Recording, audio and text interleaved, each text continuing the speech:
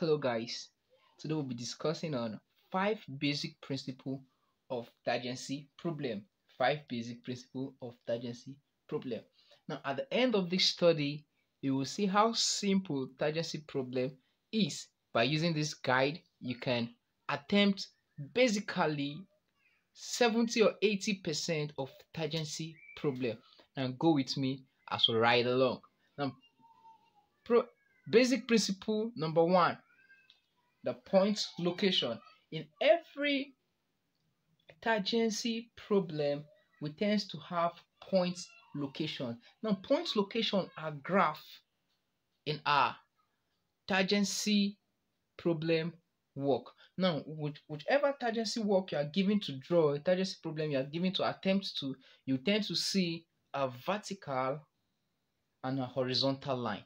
Now, this vertical line tends to, and the horizontal lines, that is the point location, tends to tell you where to locate a line or an arc or a cycle or whatsoever given shape that you tend to look for. Now, let's go this way so as you understand it a little.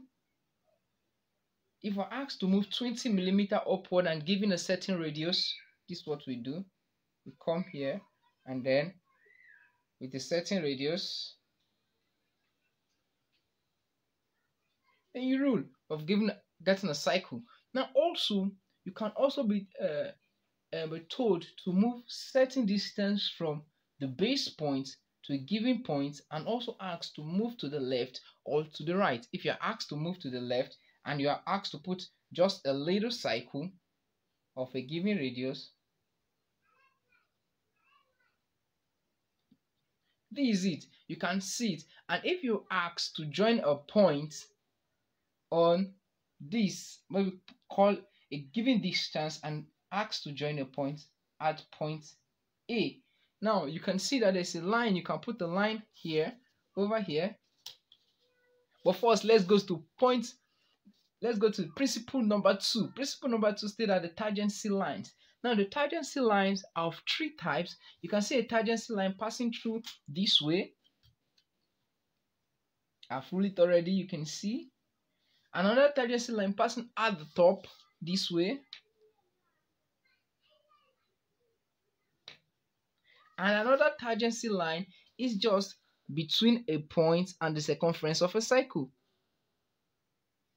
So you take note of this. Now also, how sweet this is in a tangency problem, when you see tangency lines, you tend to, what you see in the image, that is what you represent on your paper or your construction sheet. Now let's move to point number 1. You can see if we're asked to join using the tangency line of the first one here, we can actually, or let me say of the second here, joining the 2 circumference together with the tangent line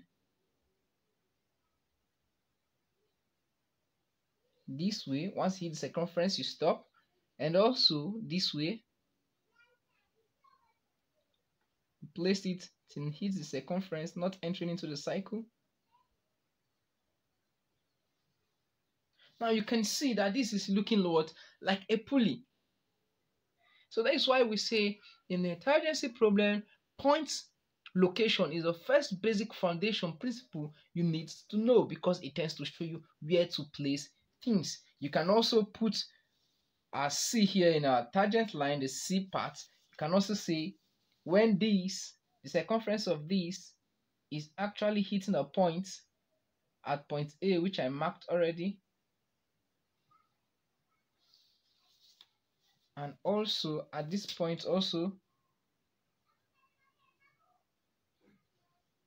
Now you can see that so many things is coming up between in our point location. This is how we tend to attempt a tangency problem. The next of the principle is the 3rd principle, which is circles touching each other externally. Now when cycles are touching each other externally, this is what you do. You add the cycle, the radius of the cycle, and the radius of the cycle touching it externally. Now this is my small cycle of radius 20 millimeter, and then the one touching it externally is 32 millimeter. What I'll do here is that I'll add 20 millimeter plus 32 millimeter, which will give me 52 millimeter. All I need to do, take my rule and I'll pick 52 as my radius. 52 as radius. I've already done that already, but just to give you a preamble of what I did, you see over here, you strike an arc. This is it. You strike an arc. This is it. You strike an arc. Now, also you come to this other point and you say 32 plus this 32 over here, which is touching it externally. You add it together, which will give you what? A 64. So you come to your rule, you pick 64. Now after picking 64, you come back to the midpoint of this, and then you have your arc. You can see it over here. You have your arc over here. Now you now tend to open to radius 30 millimeter, radius 32 millimeter, and then you place it at the point of intersection, and then you have this arc over here. Now the fourth law we need to know is when cycles contact each other or touch each other internally. Now when cycle touches each other internally, this is what you do. You minus the radius of your cycle, which is touching it what? Internally. You can see it over there internally. You minus it, which you say 110 minus 20, which will give you 90. Then all you need to do is to open to your radius at 90. At 90, I will not be putting it accurately because I've done it before. You can see at 90. You can see. Then also you add your 32. You subtract your 32 from 110, which I've done over here. 110 minus 32, which will give you 78. Then you take your rule, you pick 78, and then you place it over here, and then you intersect the arc at this point over here. Now, then you tend to go back to the point at which they meet, and then you open to the original radius, which says 110. Now, the 110, this is my small rule. Let me take the bigger rule.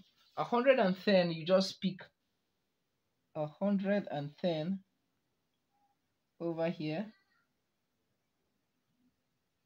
You can see that it's 110. Then you place it at the point at which they intersect, and then you see you get your radius. You can see.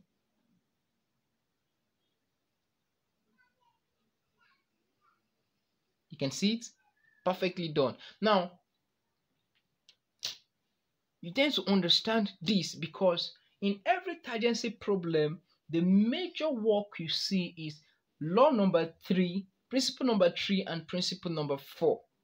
Because most tangency problem comes with cycles touching each other externally and each other internally. You first observe your tangency problem and then you tend to attempt it. Law number 5, principle number 5 is tangent arc. Now tangent arc can come between tangent arc to touch two lines at right angle. That's one. Tangent arc between two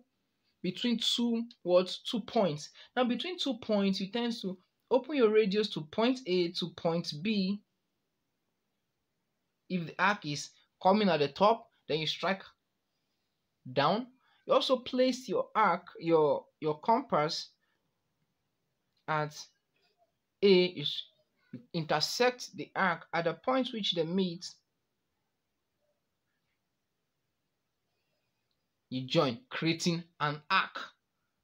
You can see it creating an arc between 2 points. Now, in tangent arc of 2 lines or of two lines at right angle, this is what you do.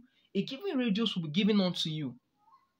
Then that same radius you have, you come to the peak here. Let me say radius 10. I'm using 10. Here over here, you cut. Come to this point, you cut. Then you tend to place your pin at this point. You cut. Then you tend to what? Place your pin at this point. You cut. Then you bring back that same radius 10, and then you sweep along. You sweep along. You are swimming. You can see automatically you've gotten an arc at a right angle. Now, principle of tangency, things to know about principle of tangency is that you must be focused. You must tend to study the diagram over and over and over and over and over again, because the image you're trying to produce has been produced by whosoever sketched the diagram. So he is only trying to play with your intelligence of using the basic principle of tangency. Now you have understand the 5 basic principles of tangency. All other principles are just a minor principle of using your compass to pick degrees and also to construct a polygon. You can find that in few tangency problem. Thank you. Remember to give me a thumbs up and then subscribe to my channel.